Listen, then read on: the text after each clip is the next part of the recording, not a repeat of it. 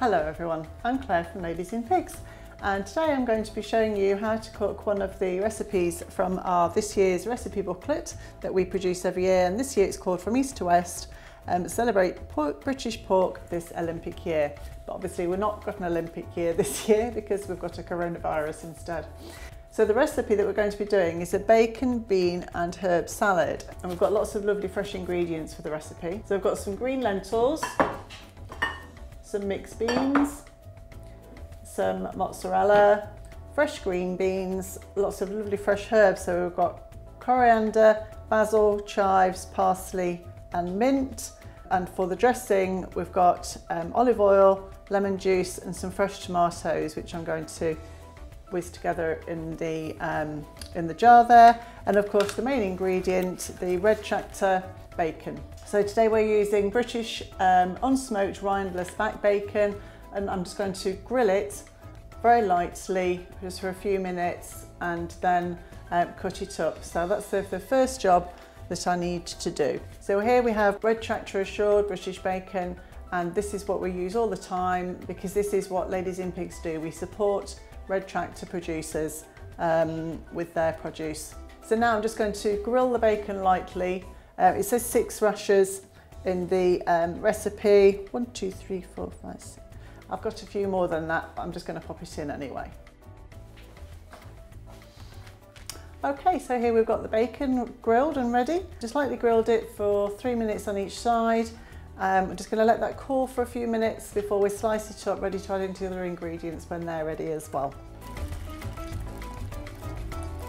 So the next instruction is that we're going to take our green beans, put them into some boiling water, obviously very carefully, and just cook them for a few minutes just until they're lightly cooked.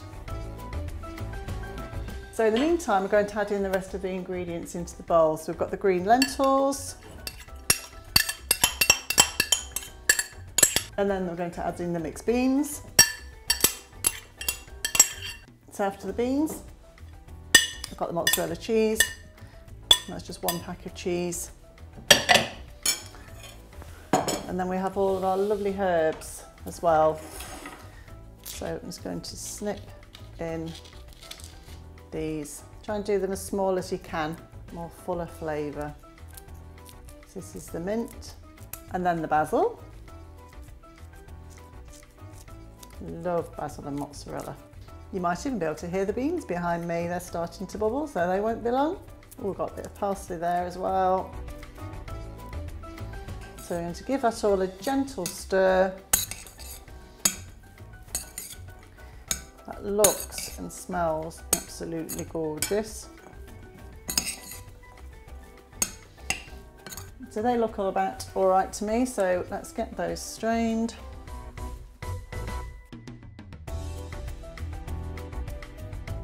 Right, while they're cooling for a moment, I'm just going to make the dressing. So in here I've got 25 ml of olive oil, and I'm just going to put in the juice of half a lemon. Okay, pop that in. Pop it in this jar and add in the tomatoes. Now the recipe does actually say to use sun-dried tomatoes, but I couldn't get my hands on those. So we've just got some nice cherry tomatoes. So give that all a good shake. And then add the beans. We've done that, so we'll put the beans in, give that a mix, and the heat that's left in the beans will just, you can just smell that releasing the different aromas from those herbs. So the final job is to snip the bacon just into little pieces. So you can see once this bacon is cooked, it looks absolutely lovely. There was no water coming off there when I was cooking it. It's just stayed together absolutely beautifully, and that's the quality of British red tractor assured pork.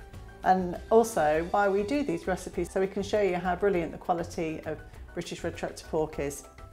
We're getting towards the end of this now, And we're going to add in the bacon, add in the dressing.